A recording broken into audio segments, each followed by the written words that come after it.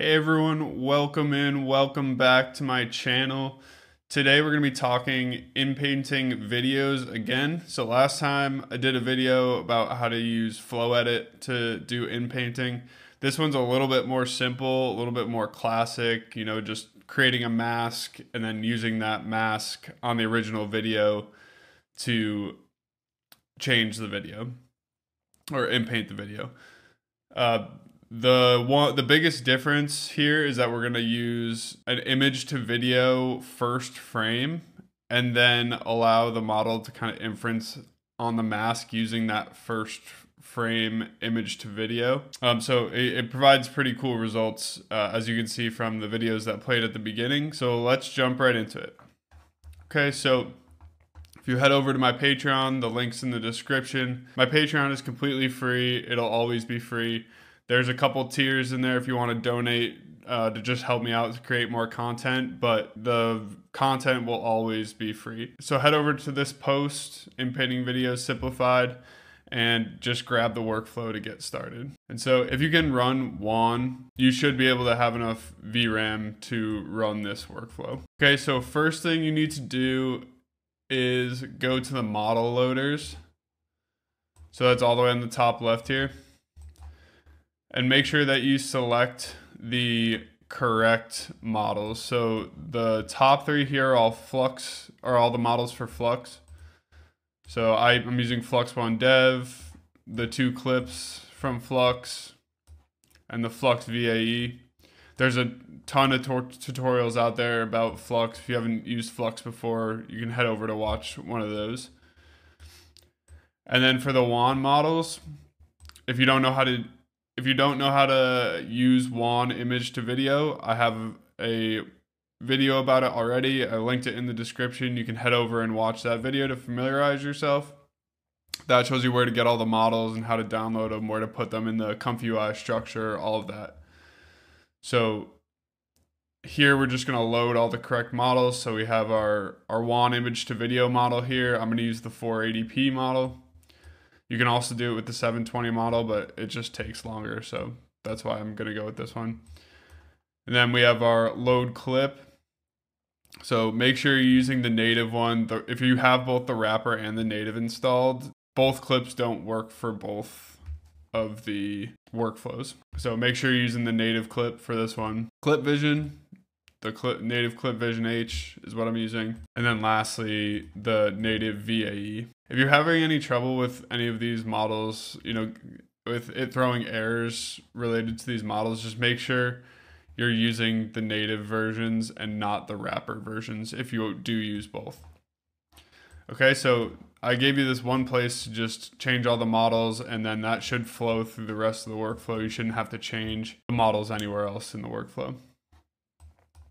Okay, so next thing you want to do is upload your video. So I'm going to use this video of this woman talking. Make sure whatever you do decide to use, that whatever you're going to inpaint is kind of clear. If it's like, you may have issues if the inpainted object comes in later on in the video, because we're going to inpaint the first frame. So if the object you're going to inpaint isn't in the first frame, then the model's not going to know to change it or get rid of it. The only other thing is, for the 480p model, you should use these resolutions. The only thing is, if you have a horizontal video instead of a vertical video, you can change these. You can swap the width and height. You can try other resolutions, but it's really recommended to use this resolution for 480p. Okay, so now we're gonna do the inpainting steps. So we loaded our video. I put some notes here. So always keep both the enable load video and enable model loaders set to yes. For the first run, we need to get the first frame so that we can inpaint it. The first step is to get the first frame, run the workflow and save the image. So let's do that. All right, so just run the workflow. So this will either save in whatever repo you set the file name prefix for, or you can just right click and save the image. That's what I'm gonna do. Okay, so that's step one. Now turn that step off and go to step two. Okay, so I am using some of these speed ups. If any of these speed ups throw errors for you, you can just bypass them. I've gotten a lot of questions, especially around Tcache in my other videos, because I use the Tcache node from the original Tcache creators, but use whichever one works for you. This is Tcache for Flux, so make the Tcache for Wan doesn't work for Flux. So make sure if you're going to use it in the Flux workflow that you have the right one. All right, so drag your image in that we just saved, the image from here.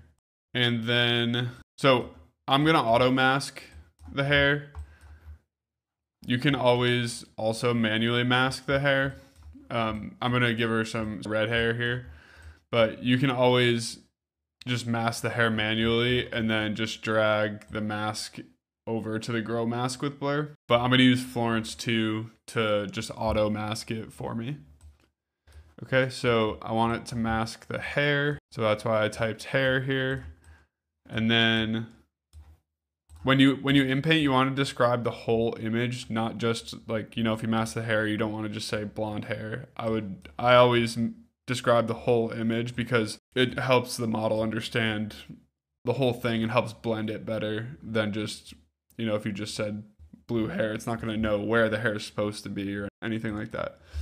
All right, so let's say a woman with, let's try neon red hair. Okay, so now we have our correct mask and we have our correct prompt, so we should be able to run it.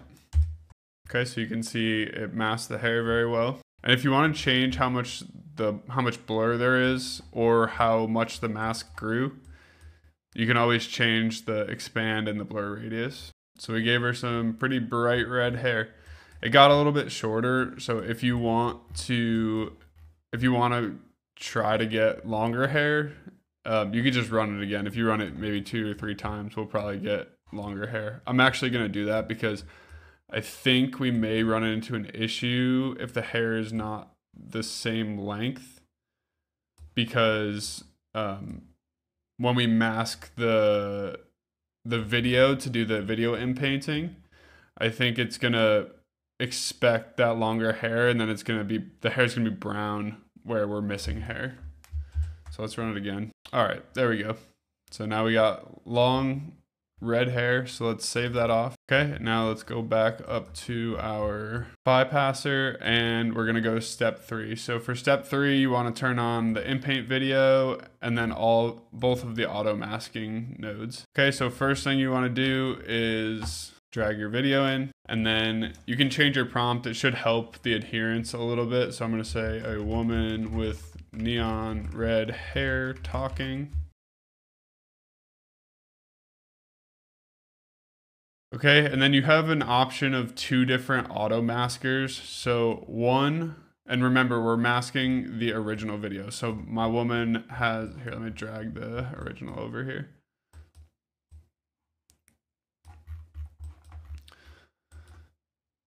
So my woman had long brown hair. So that's why I captioned brown hair here. And then your other option is to use the segment anything points editor, which I'm going to show you real quick because I think that this is the best option. So I'm going to show you how to use this real quick. There is a note here. If you're struggling, there's a tooltip. It'll show you how to use it.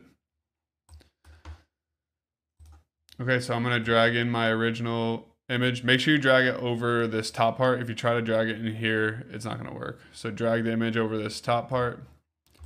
Okay, and then all we need to do is put a green dot on her hair and then a red dot on her face. And we should be able to get a pretty good mask of the hair and the face. So if you need more dots, so if you're trying to mask like 2 people, or maybe you have like 3 cardboard boxes in an image you want to get rid of, the way that you would do that is shift left click creates a green circle. So that's your what you want to segment or mask. Shift right click creates a a negative coordinate, which is what you don't want to mask. Okay, so, but if it's one thing, you generally, so like if it's hair, generally you're best off just using one positive coordinate and one negative coordinate. Okay, so I just did what I told you guys not to do. I dragged the image over the box instead of over the top part. Like I said, let's put the green coordinate on the hair, the red coordinate on the face. And then one more thing, I did have a couple instances where I ran out of RAM while going through the WAN portion. I have 96 gigabytes of RAM. So if you do run into that issue, just restart ComfyUI from the manager before you run this last part of the workflow. Up here, we should be able to see whether it reduces the amount of RAM that's being held in memory. Yeah, see, it went down from 36% to 12%, which should give us plenty of room to run this. All right, so we are expecting to get a video out of a woman with neon red hair instead of this brown hair. So let's run it and we'll give it a shot. Oh, and one more thing when you run this, I also have a speed up box here. Again, these are not required. If you can't get them working, just bypass them. If you really need help, you really want to get them working, head over to the Discord. It's not easy to troubleshoot in the YouTube comments or in the Patreon comments. It's way easier to do it in Discord. So if you have issues, please head over there, and I'm more than happy to help you with anything you run into. Okay, so you can see our mask came out pretty well. If we look at our original versus our mask, it's pretty much perfect over the hair. Maybe if I moved that green circle down a little bit in my points editor, down to that part where it's flickering, down into around this part, maybe I'd get a little bit better generation of the mask. Okay, so this sort of worked. For some reason, it wanted to go to this green color. I'm not sure if that's because of the original brown color and the model not liking the red too much, but you're gonna run into this where the model just didn't really understand what you were asking from it very well. So I have another one here of the woman with blue hair instead. Let's try to run this one through and see if we get a better result. And I'm gonna move the mask a little bit because that flickering of the mask down here may have also caused a little bit of the blue to come in. All right, so it liked the blue hair much better, but you can see I kind of lost the mask right there. See how that mask flickers? That caused the brown hair to come in right around there. That's the reason for the brown hair coming in. So you have to play with the masking and the source image a little bit to get it to work out for you, but I'll just run it until we get a perfect one, and then we'll be done here. All right, so there we go. Much better generation. We still get, when the hand comes into play, you get a little bit of morphing. It's gonna struggle a little bit when the article of clothing or whatever it might be gets covered up throughout the generation. So you're best off using flow edit if that happens, because flow edit uses a little bit more of the model intelligence inferencing. So go check out that video if that's a problem you're trying to solve. But if it's something that's clearly in the video the whole time, this is a much simpler workflow to use. Okay, and then just to show you real quick, if you don't want to use the points editor and you just want to use Florence 2 with a prompt, this is how you do it. I'm not going to do the whole video generation again, but all you need to do is connect up this SAM2 segmentation node to the grow mask with blur node, and then just run it and we'll get our mask. All right, so you can see why I prefer the points editor, right? This is just, it's a borderline unusable mask. That's why I would recommend using the points editor instead. All right, so that is it for this video. Thank you all for checking it out. I hope you have fun with the workflow. If you have not already, follow me on Patreon. Really appreciate seeing all of you follow me over there as well.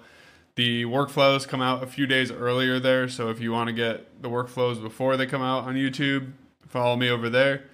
Follow my other socials in the description below, and I will talk to you in the next video. Thanks for watching.